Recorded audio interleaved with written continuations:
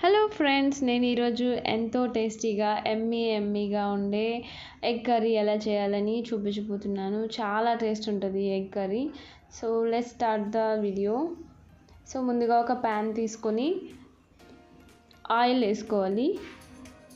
So నేను 1 table spoon oil వేసుకొని కొద్దిగా పసుపు యాడ్ చేసుకున్నాను, టర్మరిక్ పౌడర్. సో యాడ్ చేసుకొని ఎగ్స్ ముందుగా 4 ఎగ్స్ తీసుకొని బాయిల్ చేసి పెట్టుకున్నాను. సో బాయిల్ చేసుకున్న ఎగ్స్ని ఇందులో వేసుకొని ఫ్రై చేసుకుంటున్నాను అనమాట. సో ఈ విధంగా ఫ్రై చేసుకొని పక్కకు తీసేసుకోవాలి. సో ఈ విధంగా పక్కకు తీసేసుకున్న తర్వాత అదే ప్యాన్లో ఒక 2 టేబుల్ స్పూన్ల ఆయిల్ యాడ్ చేసుకొని ఉద్దిపప్పు ఆవాలు యాడ్ చేసుకున్నాను. 1 టేబుల్ స్పూన్ ఉద్దిపప్పు ఆవాలు, 1/2 టీ స్పూన్ జీలకర్ర, అలాగే సన్నగా కట్ చేసి పెట్టుకున్న ఆనియన్స్ యాడ్ చేసుకున్నాను. ఒక 4-5 పచ్చిమిర్చి చీలికలు యాడ్ చేసుకున్నాను కట్ చేసుకొని. సో ఇవి బాగా బ్రౌన్ కలర్ వచ్చే వరకు ఫ్రై చేసుకోవాలి. సో 1 టేబుల్ స్పూన్ అలాగే అల్లం వెల్లుల్లి పేస్ట్ వేసుకొని ఫ్రై చేసుకున్నాను. అలాగే 1/2 టీ స్పూను పసుపు యాడ్ చేసుకొని ఫ్రై చేసుకోవాలి. సో తర్వాత ఒక 2 టమాటాలు యాడ్ చేసుకుంటున్నాను, చిన్న ముక్కలుగా కట్ చేసుకుని టమాటాలని. అలాగే ఉప్పు సరిపడినంత యాడ్ చేసుకోవాలి. సో యాడ్ చేసుకొని బాగా ఫ్రై చేసుకోవాలి. నేను కరివేపాకు స్టార్టింగ్లో వేయడం మర్చిపోయాను, సో తర్వాత వేసాను. సో మీరు ఆనియన్స్ వేసినప్పుడు కరివేపాకు వేసుకోండి. సో వేసుకొని బాగా ఫ్రై చేసుకోవాలి.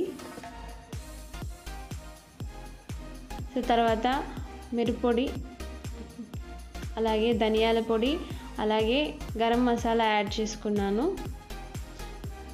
మిర్చి పౌడర్, ధనియాల పొడి, గరం మసాలా 3 యాడ్ చేసుకుని బాగా ఆయిల్లోనే ఫ్రై చేసేసుకోవాలి.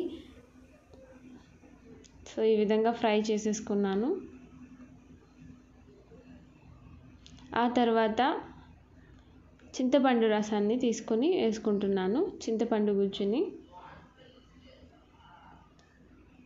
చాలా బాగుంటుంది. సో ఇలాగ బాగా ఫ్రై అయిన తర్వాత ఆయిల్ అలాగా పైకి తేలుతుంది. సో ఆ తర్వాత వాటర్ యాడ్ చేసుకోవాలి.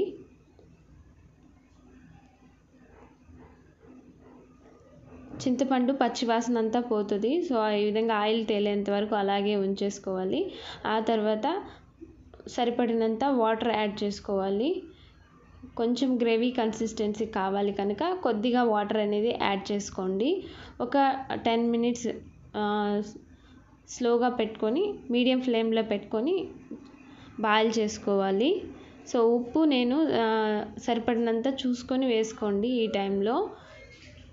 సో తర్వాత ముందుగా ఫ్రై చేసుకున్న ఎగ్స్ని అందులో యాడ్ చేసుకోవాలి. ఒక 10 మినిట్స్ తర్వాత కొంచెం గ్రేవీ బాగా గట్టిగా వచ్చేస్తుంది. సో అంతే, ఇది రైస్కైనా చపాతీకైనా చాలా బాగుంటుంది. సో మీరు ట్రై చేయండి. నచ్చితే లైక్ చేయండి, షేర్ చేయండి, కామెంట్ చేయండి. మరిన్ని వీడియోస్ కోసం నా ఛానల్ని సబ్స్క్రైబ్ చేసుకోండి.